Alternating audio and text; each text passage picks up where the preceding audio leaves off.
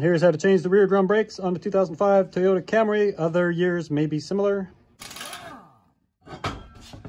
First thing you do is pull this off. Sometimes it's corroded around here.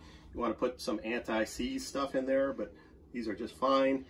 If it is corroded, you can get some, I think it's M8 125 bolts to go in there and jack this off. But so under the hood, when you're putting in the new brake pads, you might have to take some of the brake fluid out, depending on how low your level is, because it's going to push some back up the reservoir.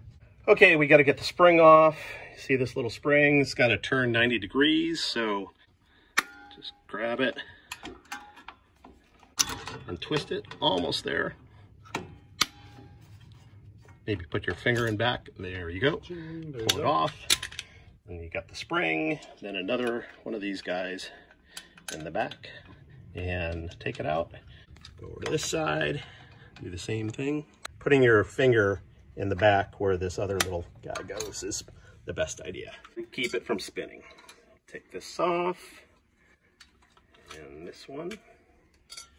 And if you wanted to see what we were doing at the other end, you just put your finger on there and hold it. The spring on the bottom that we take off. There you go.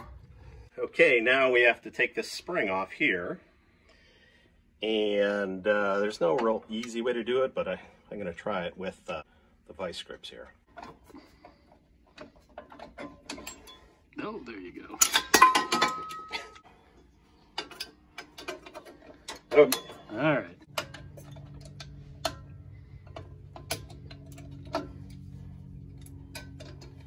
Pull that off. Parking brake cable, you kind of push out and rotate, and then it comes right out like a bicycle cable would, like that.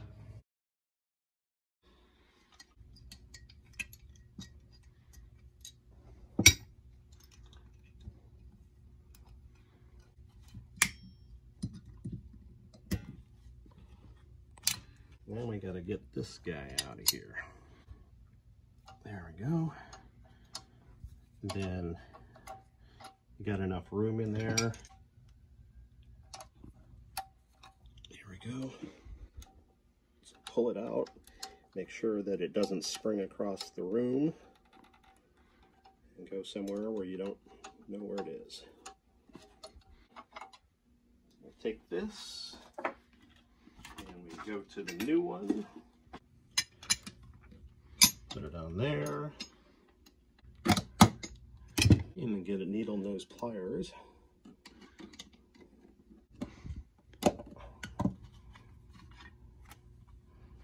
There we go.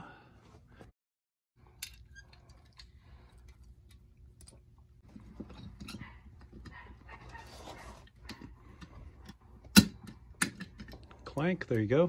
Screw this in so that, because you have more brake pad on there,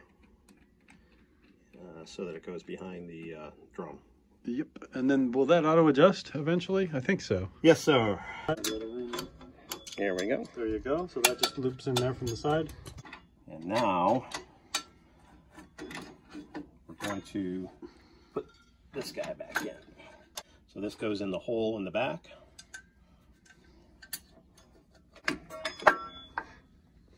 And we put this guy in. See, it's got a flat side and a protruding upside. So the protruding upside goes in so you can see.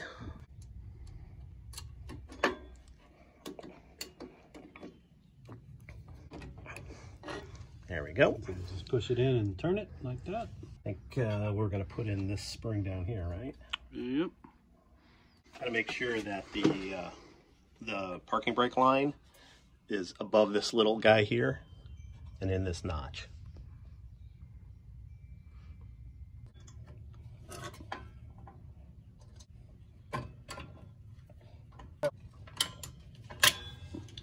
There we go.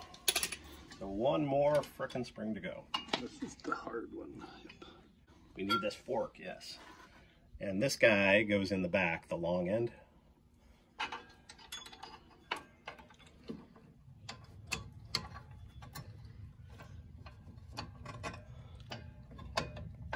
You want to make sure that these things kind of stay in the middle here. Right. Yeah. And and then we gotta grab this and put it over. There we go. All right, so that was a lot of work. So it was vice grip to pull the spring into there, and we also pressed a little bit to push this in, to push a little bit of the brake fluid back up the line. There's this little rubber piece in here. Got to take it off of the old one and put it in the new one.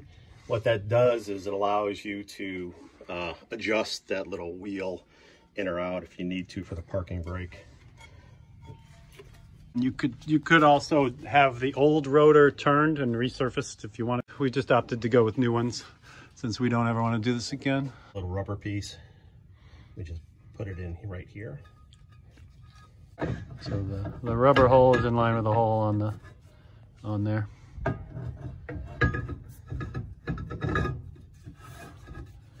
Oh, it's beautiful. Yay, and that's it. That's it. Now I'll put on the wheels. Check your brake fluid level, see if it overflowed, add some if you need to, cap it up. And then to set the parking brake, you want to move it, roll it backwards and hit the brake a few times. Like that, and that will set your parking brake to the right level automatically.